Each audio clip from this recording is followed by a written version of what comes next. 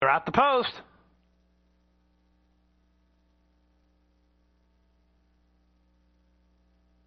And they're off. All except for Lamist, who missed the start 5 lengths. Jersey Life is away the best and goes looking for the yearly lead from Miss Amelita. The favorites are 1-2 early. Grania comes away racing in third from Sarah Inez in fourth. In between horses, it's Fearless Princess with Wild Paris on the outside. It's a length back toward the rail to heading south, and Lamist, who missed the start, is last of all as the two favorites hook up. Miss Amelita on the outside, Jersey Life to the inside. They're in lockstep after a 21-4 opening quarter, and they've opened up 5 lengths on Grania, who starts to tack on third. 2 lengths better than Fearless Princess fourth. The rest have to get going, and Jersey Life has put away Miss Amelita for the time being. Miss Amelita and Zayas will have to re-rally off the corner. They're a length and a half down and chasing Jersey Life.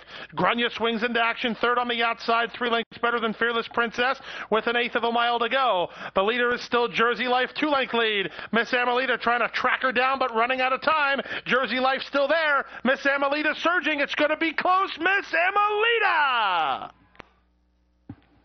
Miss Amelita in the last jump, getting up to nail Jersey Life in 57-3.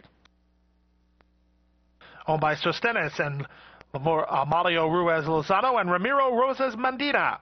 Terry Pompey, the winning trainer, the winning jockey, Edgar Zayas. Miss Amelita victorious in start 3 as the favorite. 7th and feature is up next. The Friday feature is the first half of the late daily double. A field of 6 at 7 furlongs. Scratch the 4. She drives